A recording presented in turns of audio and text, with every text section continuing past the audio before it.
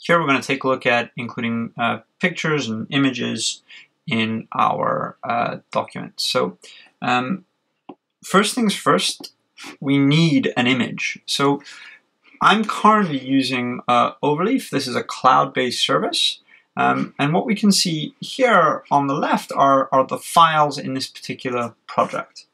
I have a picture on my computer, but this is locally on my computer. So to get this picture on my document on Overleaf, I need to upload it to Overleaf. Now, if I was using a LaTeX compiler, a LaTeX engine locally on my computer, I would not have to do this.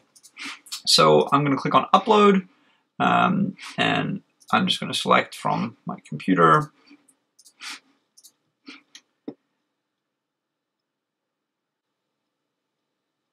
And now you see there's two files, there's main.tex and there's this image.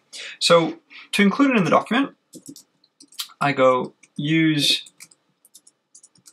Package, and then the particular package we need for this is a package called graphics. Okay? And then we can just include the picture. So I'm going to use something new, which is called a center environment.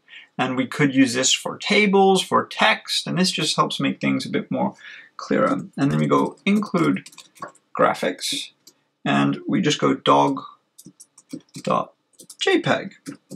And that's just the name of this file. And again, if I was using this computer, doing this locally on my computer, all I would include here is the entire path to where the file was. The particular LaTeX engine that Overleaf is set to use by default can compile JPEG, and most modern compilers can handle JPEGs and PDFs and PNGs and things like that. So if I compile that,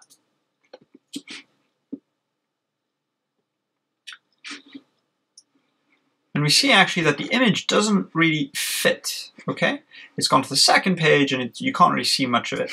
So what I can do here is include an option. And so I'm going to say I want the width of this document to be 60% of the text width. I could also use an absolute value, so I could say 3 centimeters or something like that.